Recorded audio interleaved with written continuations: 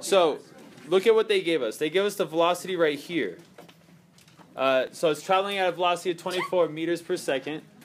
It begins to slow down, and it's decreasing by -6. So how are we going to find this? How are we going to find the velocity at any time? Now that's a function. That's not, you can't just write 24 meters per second because that's how fast it's going right at the start of our problem. So how would we find v of t?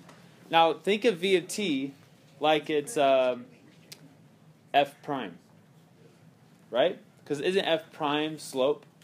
So let's not think of v right now. Let's just go, oh, we're going to find f prime of t. That's what we're looking for.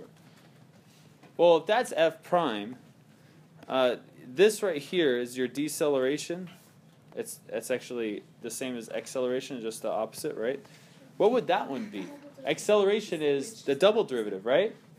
So f double prime, actually, we're supposed to write like a of t for acceleration, but it's easier to understand the first time around by saying it's f double prime. F double prime of t equals -6. So if you were to take the antiderivative of this, how would you do it? No problem, right? -6x. You got to picture this like it has x to the 0 power. So you would add 1 to the 0, so you get x to the 1, and then you would divide by 1, which we don't need to do because it's just the same thing. But I'm forgetting something. When you do the antiderivative, what else are you supposed to have? Plus c. Plus c. Okay, but it wants what velocity is. That's our f prime right now. Is there a way for us, like, is there a point we could plug in? Like, do we know a point on this velocity graph? T equals 0, 24. Yes, right here. At t equals 0. Oh, dang it. I put an x there instead of a t. Oh, I did it right there, too. Nobody caught that? Come on. All right. Yeah. I like x is better. Yeah. So, t. Okay. T equals 0 right there. And how fast are we going at t equals 0? Bam. Okay, so we can go 24 equals -6 times 0 plus c. So c equals 24. And some of you guys would probably be able to figure that out without doing that work, but it's cool to see the math that goes along with it. So f prime, or v of t, our velocity function, is going to be -6 times t plus 24. All right, so that's the answer to the first part. The second part says the distance traveled, or find the distance traveled before the car comes to a halt. All right, so if we took the derivative of this one more time, like if we took the derivative of f prime, or I'm sorry, the antiderivative of it, we would get f. F is normally known as your position function. It tells you where you're at, also known as distance. So we take the antiderivative again, and we'll find the position function.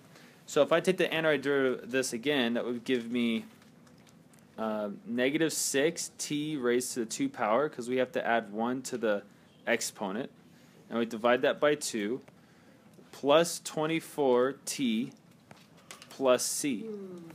This is your f. It's your f, or your position function.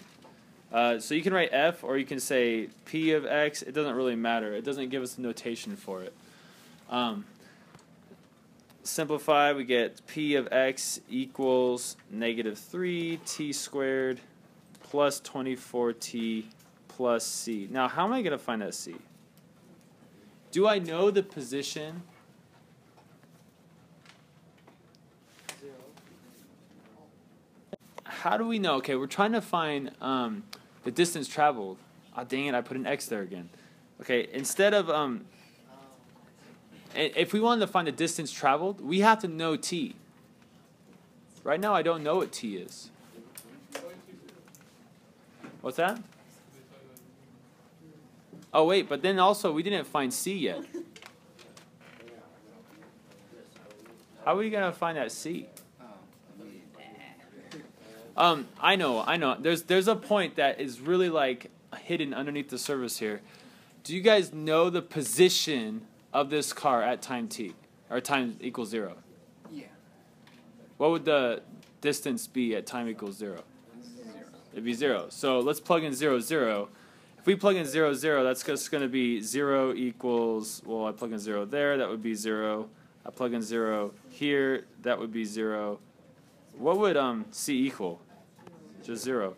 So our position function is P of t equals negative 36 t squared. Yeah. Wait, no, I'm sorry. It's really small. Oh, it's just negative 3t squared plus 24 squared, or t, and that's it.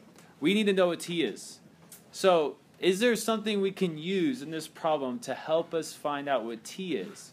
Now, t, we need to know like when it stops. So, how fast are you guys going when you stop? 0. So, what can I plug in right here to find t? Yeah, we could plug 0 into that. So I plug 0 into my speed function, since I know I'm going 0 miles per hour when I stop, and I solve it. When I subtract 24 from both sides, I get this. I divide both sides by negative 6.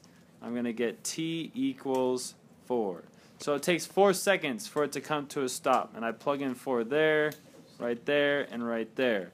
So I get negative 3 times 16 plus 24 times 4 is 96. Is that right? I think so, yes. And so, what do I get? What does that answer? That would be 48.